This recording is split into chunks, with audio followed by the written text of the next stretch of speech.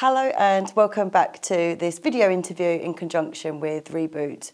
We are interviewing individuals from the financial services industry that are making a mark on the corporate world. So today I'm joined by Suresh Mistry, Head of Sustainability at Alquity. Thanks so much for coming in today, Suresh. So let's get to it. First of all, how have you got to where you are today? Wow, I'd like to say masses of personal commitment and drive.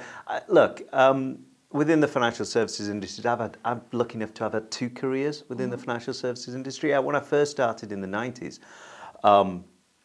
I was in retail banking, and it was a very unusual place for an ethnic minority, particularly in the management space. I wasn't in the kind of operational side, I was in management, and I was quite an unusual character to have. And I realized at the time that actually I just didn't fit in.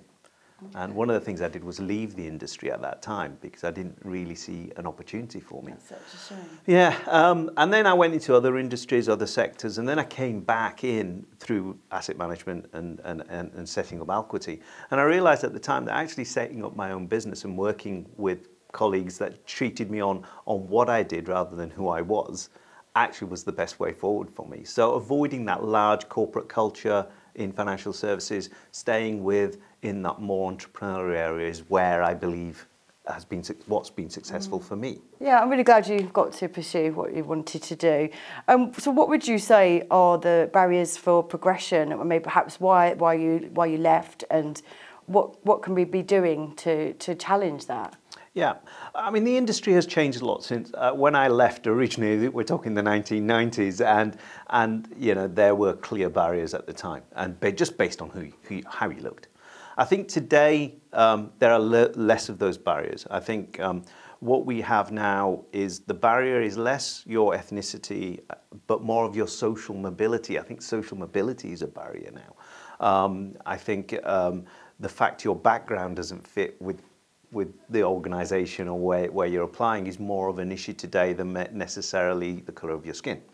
But saying that, social mobility and colour of skin are often quite closely connected. So I think it's about, you know, companies talk about diversity, but embracing diversity across the economic spectrum as well as in other areas. And I think that's where you will actually encourage more people from the ethnic minorities and other groups to actually participate in this great industry that we have. And what about for the individual? What tips could you give them to push forward? Demand to be treated on the quality of your work rather than who you are. And that's difficult because you can't often make that judgment. But you've just got to be, you know, put the effort in, put the work in.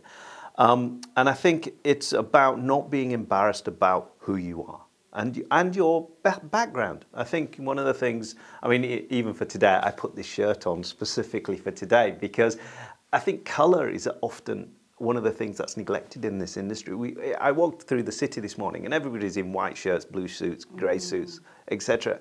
And if you go to an ethnic, you know, an Indian wedding or a black wedding, it's just a riot of colour.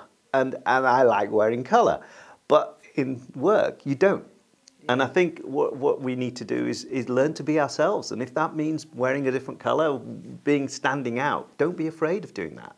Because this is about celebrating diversity and using that diversity to make a difference.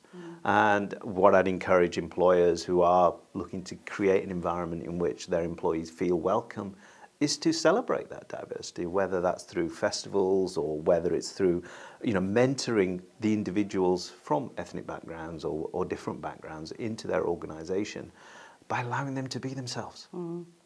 I love that. Thank you very much for sharing that. Thanks so much. Great to have you in for this interview. Thank you.